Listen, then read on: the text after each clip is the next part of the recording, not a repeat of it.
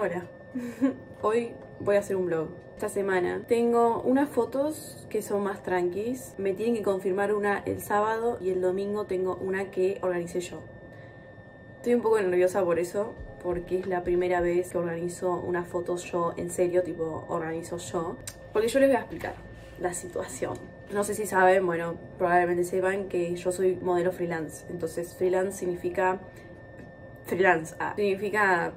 Lo haces todos vos sola, ¿no? Te conseguís todo el laburo vos sola y todo el porcentaje de la plata te lo quedás vos. Te organizan todas las agencias, básicamente. ¿Y qué pasa? Entré en una crisis hace unas semanas porque digo, uy, tengo algunos laburos que no subo a mi portafolio porque no me gustan. No me gustan en el sentido de que algo no me gusta como quedó. O la edición de la foto, o las fotos no están lindas, o el maquillaje no me gusta como me quedó.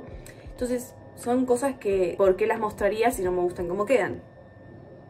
Me pica la nariz. Entonces me agarró una crisis y digo, uy, loco, tipo, ¿qué hago? Justo esta semana me estuvieron hablando fotógrafos y fotógrafas para hacer fotos. Entonces dije, Marian, ¿por qué no organizas algo piola? Estas del domingo las organicé yo tipo desde cero. Yo pensé a qué fotógrafos hablarle porque tengo unas fotos en específico que... Lo que pasa es que hay a veces que me agarran como brotes de ideas. Hace 2 semanas, una semana y media, me agarró un brote de ideas y me agarraron 2 tipos de fotos muy distintas, nada que ver a la otra, pero una en especial que quería hacer. Y es básicamente en topless, o sea, tetas. Nada, que no quería buscar un fotógrafo o fotógrafa que no esté en confianza, sacando que yo pienso que son un par de tetas para mí, tendríamos que dejar de sexualizar nuestras tetas a las mujeres, pero sacando eso, en la industria del modelaje hay mucho pajero. Vamos a aceptarlo. Entonces tenía miedo de meterme con alguno que sea un pajero de mierda y yo terminar haciendo altas fotos y nada, yo etiquetar a ese fotógrafo y capaz después me entero que es un pelotudo de mierda. Lamentablemente, o sea, lamentablemente no, influencio y lamentablemente tengo que tener mucho cuidado con eso y no quiero hacer con un fotógrafo que sea un pajero. En fin, quería decir eso por las dudas. Entonces le hablé a una que yo posta quería hacer fotos con ella, pero ¿qué pasa? Ella hace analógicas. Las analógicas, no sé si conocen las analógicas, pero ahora está muy de moda acá en Argentina usar analógicas y son muy bonitas las fotos, pero son rollos, o sea, son rollos de 30 a 35 fotos y ella tiene hasta la mitad, o sea, tiene 15, 17 fotos para sacar. Son muy pocas para una producción que en serio le metí ganas, entonces dijimos, bueno, buscamos otro fotógrafo y lo hacemos. Y ella me recomendó uno de confianza que nunca hice fotos, pero confío en ella. Nada, yo soy una persona que confía. Igual, ustedes saben que yo soy una persona que huele las vibras, entonces, nada, no tengo problema, me dio buenas vibras la persona también, así que confío en que todo va a salir muy lindo. Pero ¿qué pasa?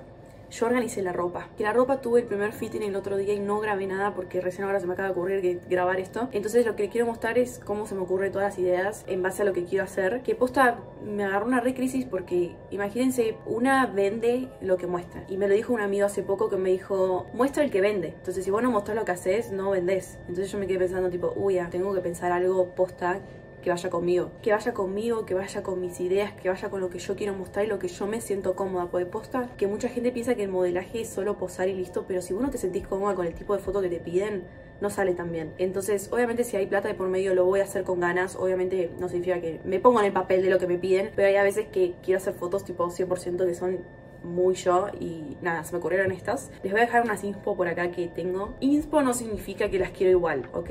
Yo creo mucho en que el arte te puedes inspirar en alguien, pero en el momento siempre sale algo distinto. Vamos a inspirarnos en estas fotos. Al tema de la ropa, la planeé con un diseñador. Estaba muy en crisis porque yo quería un tipo de pantalón, un tipo de bombacha, un tipo de esto. Entonces es como que me frustré un poco porque dije, uy, ¿cómo lo consigo? Bueno, la inspo que yo tenía, tiene una marca de ropa que está increíble, la verdad. Yo ya lo conocía, pero es músico él en realidad.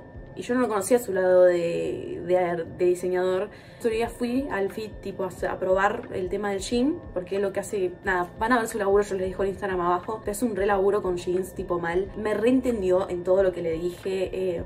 La verdad que estoy muy manija de que lo vean. El jean cómo quedó y yo verlo porque yo todavía no vi cómo quedó. Y encima cuando fui el otro día se nos ocurrió una idea para la parte de arriba, que arriba yo lo voy a hacer en topless, pero capaz vamos a hacer un segundo cambio. Un coso arriba, no. Que espero llegar para el domingo a hacerlo. Estoy muy contenta porque lo diseñamos entre los dos. Fue como yo te tiro la idea y él va a meter sus cosas y yo le di la idea, él me dio sus ideas y nos juntamos y hicimos algo muy lindo. Y estoy muy manija por eso también.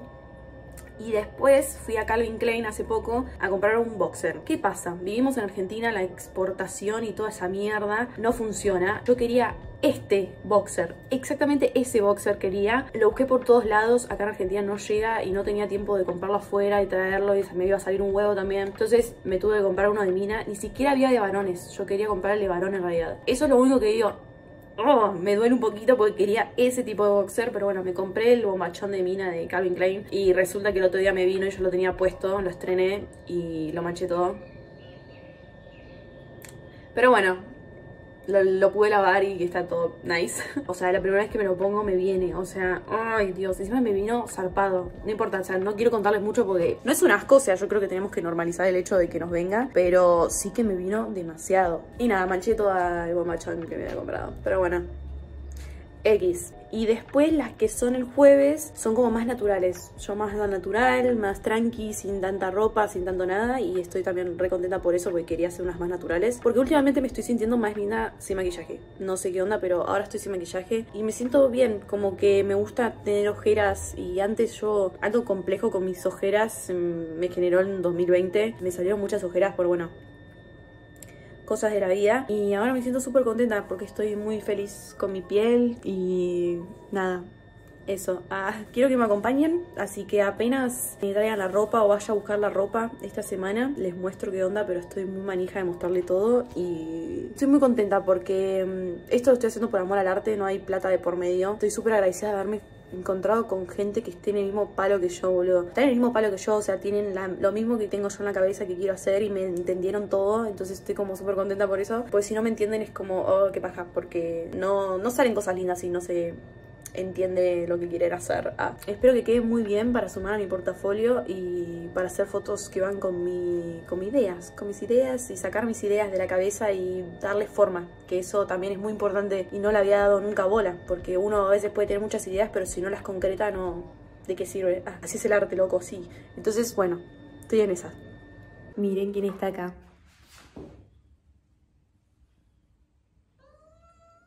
¿Qué? Está súper grande, pero está súper rara. Como que no me da mucha bola.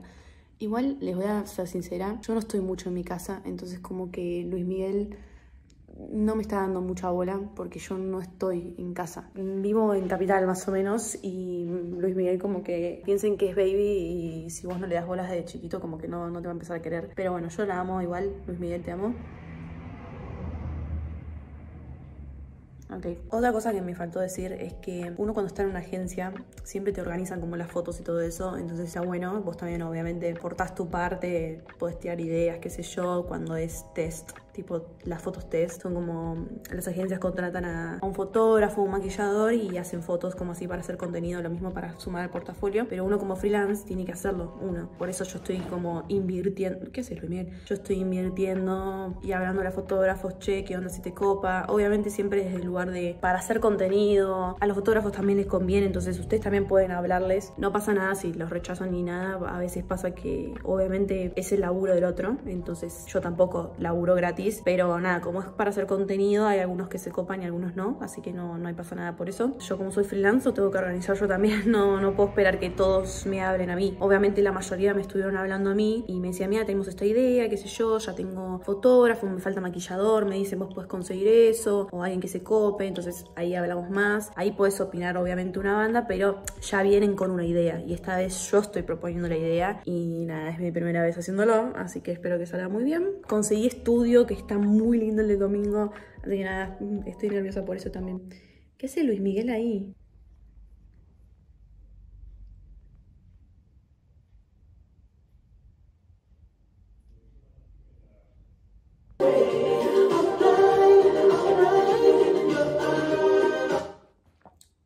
Bueno, actualización. Tengo un frío de la puta madre. O sea, estoy en mi casa con una campera y con un gato gordo, enorme encima. Sí, vos, exactamente vos. Este es otro gato que tengo. Tengo dos negros. No me acuerdo el nombre de este porque... no me acuerdo. No me acuerdo el nombre. No importa, tuve tantos gatos que ya me olvidé. En fin, lo queremos igual. O la queremos.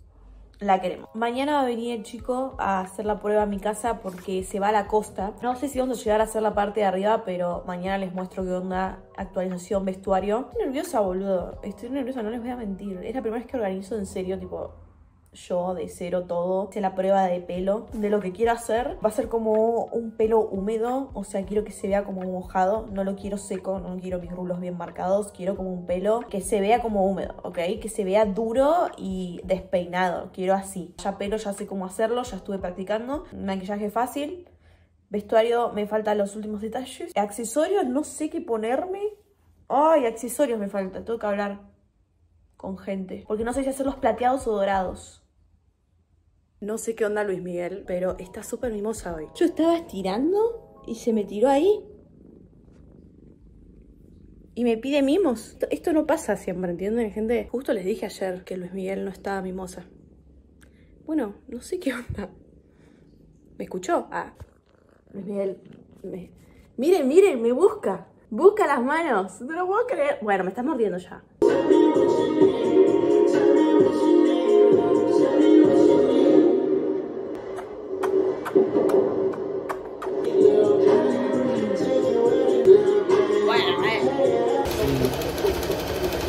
New Life. Ya estuve en España en realidad.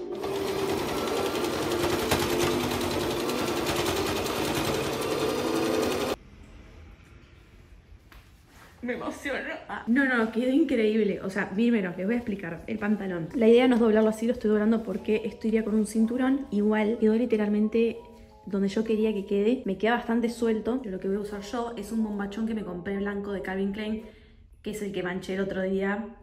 Pero ya lo lavé, salió todo nice, estamos todos bien. O sea, miren lo que es este pantalón. Es muy yo, es muy mi color. Todos van a hacer las fotos con este pantalón. Pero mi idea es hacer fotos con el pantalón y descalza, o así que quede suelto, como que se vea tipo, que no se me vean los deditos de pie, porque tampoco que quiero regalar mis pies gratis.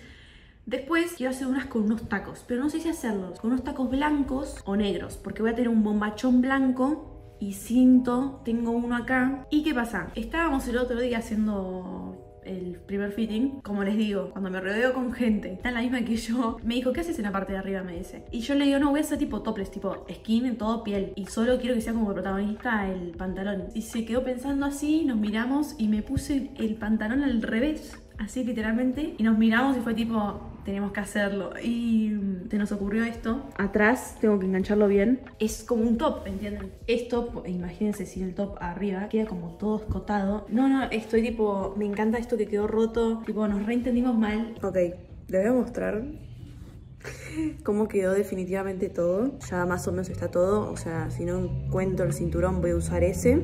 Pero miren.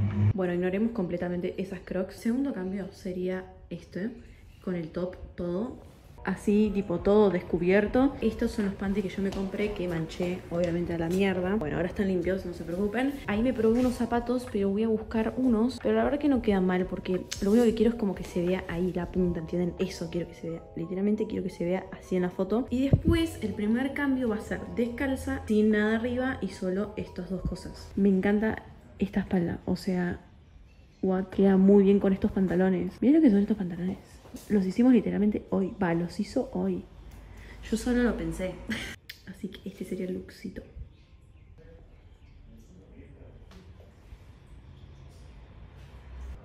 Necesito que deje de ver Pepa, bueno, no sé cómo hacerlo, que deje de ver Pepa. Vos decime. Sí. Ahí está bien. Ahí está perfecto, el mentón ahí está bien. Ok. Ahora lo que tengo que hacer es enfocar, digamos.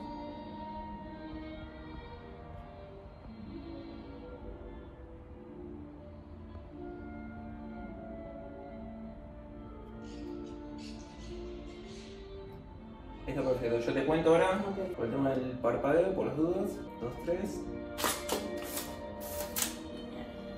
Ya tenemos. We got it. We got it. Me encanta. Es como muy... Ella ahí adentro, no sé si podemos entrar acá. Para mí sí. Para mí sí. Última como te ganaron, ¿no?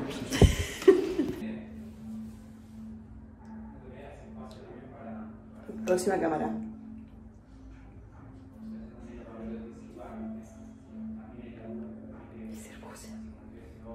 Estamos haciendo fotos analógicas se mueren, cómo quedaron algunas. Bueno, ni siquiera las pude ver porque, o sea, son analógicas. Súper contenta porque, Dios, es una movida muy distinta a las analógicas. Ya había hecho, pero no de esta manera. Les voy a contar otro día. Después les cuento qué onda bien este tema de las analógicas, pero es muy distinto a lo que... a la fotografía, una locura. Nunca había hecho algo así, estoy muy contenta. Mira lo que es esto. Ahora vamos a esperar a que se ponga la luz en una habitación y vamos a hacer las últimas fotos. ¿Cómo se generó una sombra media rara? ¿Cómo generó una forma por los brazos? Igual si querés ahora copio y pegamos todas las buenas. Dale. Y haces un videito con las buenas. Vos disparás, mirá.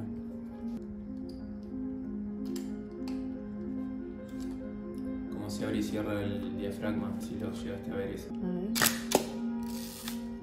ver. Wow. Vale, vos viste, dale. De nuevo. ¿Viste lo que es? Sí. Wow. Dale. Vos lo viste el uni, mira, vení. Mirá cómo se abre cuando va girando. No, es épico. Es épico. La cámara esta. Sí, mirá. Wow, hermosa. Es una florcita.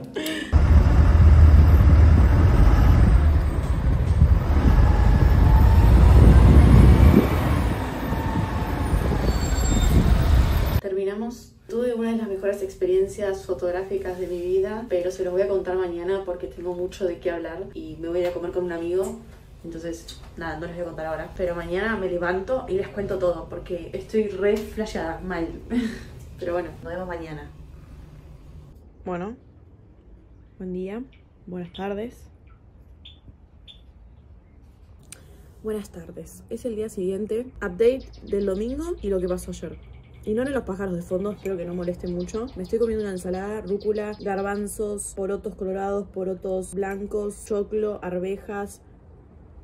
Tengo el celular apoyado en la gata. No te muevas, por favor. La experiencia de ayer, no grabé mucho porque les voy a comentar la situación de lo que me pasó ayer. Empecé el día muy mal, no les voy a mentir, muy mal nivel. Viajé hasta Capital con algo en el corazón, no sé cómo explicarles, pero me latía muy fuerte. Empecé muy mal el día porque, bueno, situaciones, ¿no? Ya saben, como que estaba muy acelerada. Yo dije, uy, es el café, y después dije, no, no es el café. Estaba dudando en ir, pero obviamente es un compromiso, yo ya me comprometí y posta quería hacer las fotos la primera hora que llegué a lo del fotógrafo Pablo. Estaba muy tensa, boludo, no sé, o sea, sí sé lo que me pasó, pero a la vez es como que fue raro. Pero a lo que voy contándoles esto es que cuando llegué, la primera hora estaba media tensa, qué sé yo, estaba como medio mi cabeza en otra. Y después me olvidé y a la vez como que me hizo re bien el corazón, boludo. Les juro que estaba con el corazón como muy acelerado, muy ahogada. ¿Vieron cuando estás tipo... estaba cosas acá, sintiendo todo acá? Se me fue toda la tarde que hicimos las fotos. La verdad que me hizo muy bien el corazón. Muy bien, muy bien. Me puso muy contenta. Aprendí muchísimo de Pablo. Pablo solo saca fotos analógicas. No, aprendí una banda. La verdad que estoy re agradecida de haber aceptado hacer esas fotos porque... es literalmente lo que yo les dije al principio de este video. Les dije tipo, quiero hacer fotos pero como en serio, no estar posando todo el tiempo yo, como tener una conexión con el fotógrafo, que eso es lo que en realidad tendríamos que hacer, lo que se tendría que hacer en este mundo del modelaje y de la fotografía y todo. Y Pablo me reentendió, boludo. Me dejó ser yo, literalmente en las fotos, me dejó ser yo y todo el tiempo como que me decía, bueno, mostrame más a Marian, ¿entendés? Y esas cosas como que... no se me... ay Dios, tengo a la gata acá durmiendo y es como... te amo, es un budincito marmolado. Bueno, la verdad que me hizo súper bien. Quiero que vean ya las fotos. Estoy súper contenta de haber grabado vlog. No pude grabar mucho ayer. Lo que pasa con las analógicas es que vos no podés, como vieron el video de ayer, no podés moverte, ¿entendés? No podés estar todo el tiempo... no, o sea, vos tenés que estar quieta y hablar con el fotógrafo y él te dice 1, 2, 3 para que vos no pestañees, porque si vos pestañeaste ya la foto salió así. Lo lindo de las analógicas no es solo que después como queda, como que son únicas, ¿entienden? Son únicas, puede que el rollo salga mal y no puedas ver ninguna foto después, como también pueden quedar hermosas. La verdad que la experiencia fue increíble, aprendí muchísimo. Me quería sentar tipo a contarles lo de ayer, porque postas literalmente cómo empecé el video diciéndoles quiero hacer fotos y justo tengo estas dos producciones que armamos, entre comillas. Esta fue más casera, la del domingo va a ser un poquito más sexy. Quiero verlas ya, estoy muy manija de verlas. Mini, por favor, te lo pido. Mini. No, la ensalada no se toca. No, la ensalada no se toca. ¿ok? Tengo mucha hambre. Nada, aprendí muchísimo sobre las analógicas. Quiero tener una cámara analógica, o sea, si yo lo que tengo es que me encantaría, o sea, también meter a la fotografía. Siempre me gustó sacar fotos, siempre, por algo yo siempre me saqué fotos a mí. No quiero hacerla como digital, como que Pablo, como hablamos tanto, que me contó tantas cosas del tema de las analógicas que me enamoré, me enamoré muchísimo y me encantaría, obviamente, pero no ahora, como que es algo... Estoy haciendo muchas cosas, o sea, estoy modelando, creando contenido en YouTube, haciendo podcast, stream, bueno, no tanto ahora los streams, pero quiero hacerlo en serio también los streams. Entonces como que son muchas cosas, siento que no es un momento de mi vida en que lo pueda hacer, pero... Mini, ¿estás bien?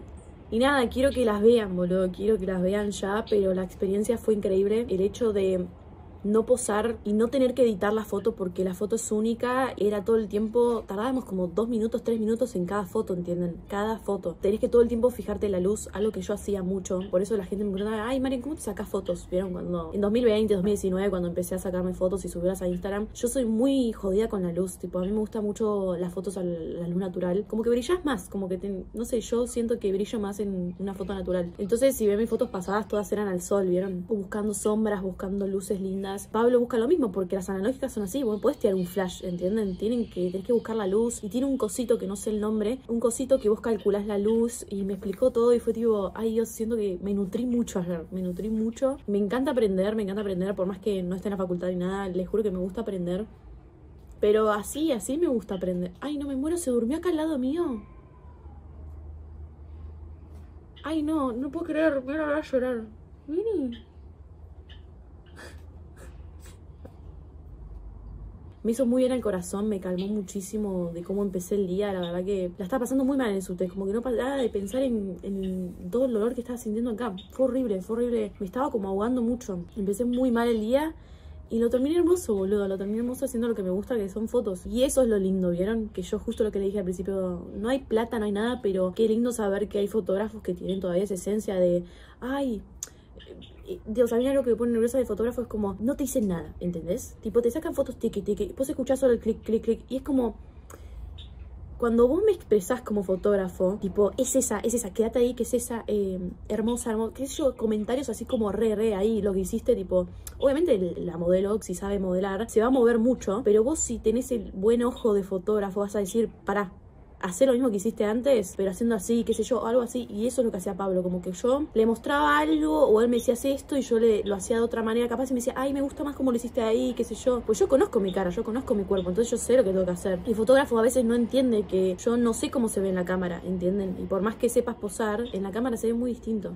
Entonces nada, eso lo hablamos una banda con Pablo. Y después vino otra chica que se llama Luna, que sacamos fotos más digitales, que esas también están muy lindas, muy lindas. Fue un maquillaje súper natural, corrector, rímel. Y eso básicamente de maquillaje. Quiero que las vean, quiero verlas yo también. Estoy re manija, tengo que esperar una semana por ahí porque las tiene que revelar. Si les interesa algún día hacer un video de cómo revelar todo eso, le hablo a Pablo porque Pablo me dijo que se recopaba y lo hacemos. Ahora voy a comer la ensalada, me voy a ir a Capital de nuevo. Volví hoy, por eso estoy media con la cara pateada. Mañana sábado, al final no tengo la produ, por suerte, porque estoy media pateada, no les voy a mentir. Y el domingo ya tengo la produ tempranito. Ya conseguí, update del domingo, conseguí maquilladora, que yo estaba dudando si maquillarme yo, y dije, ya fue, le mando a esta chica que me gusta mucho. Ya tuvimos un laburito de la Puissance, que les voy a subir un vlog sobre eso. No sé si van a ver esto antes o después, no sé todavía, pero no lo pude subir porque es un laburo que va a estar las gráficas en los shoppings, y hasta que no salga las gráficas no quiero subir ese video. Nada, le hablé y me dijo que puede, así que se copaba, así que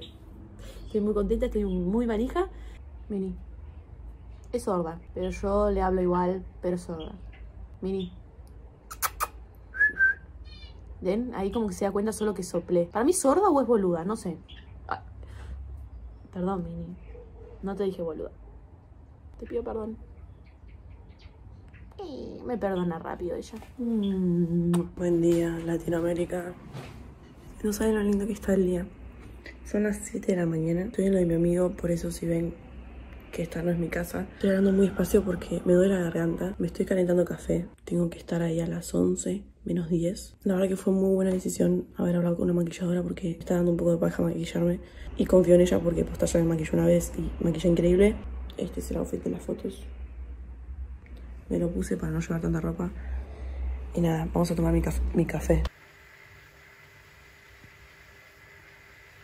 Salute. Es una taza de café, me va a agarrar taquicardia y me voy a morir. Puede ser, pero es por café.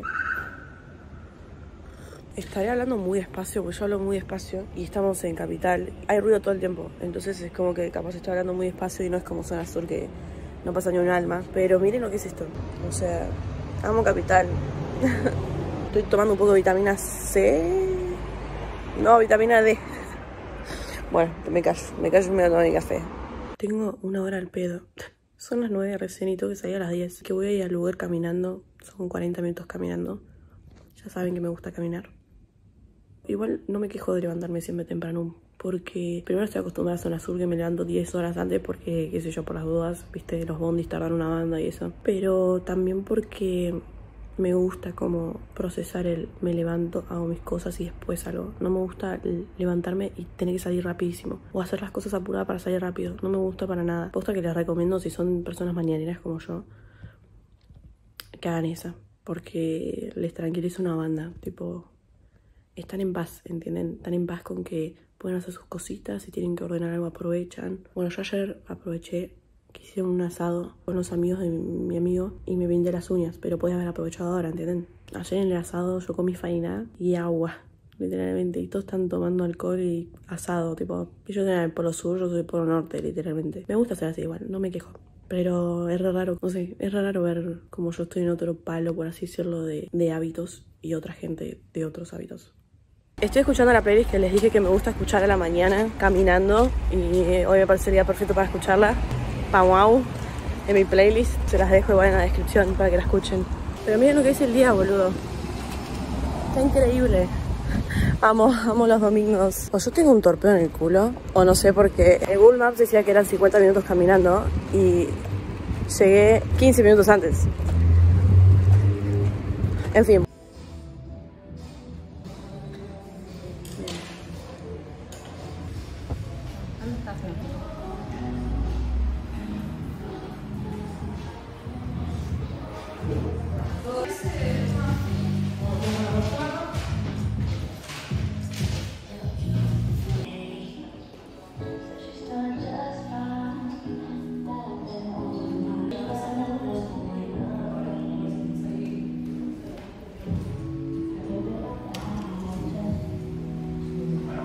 Yo voy a repetir forever. O sea, yo hablando de mi viejo.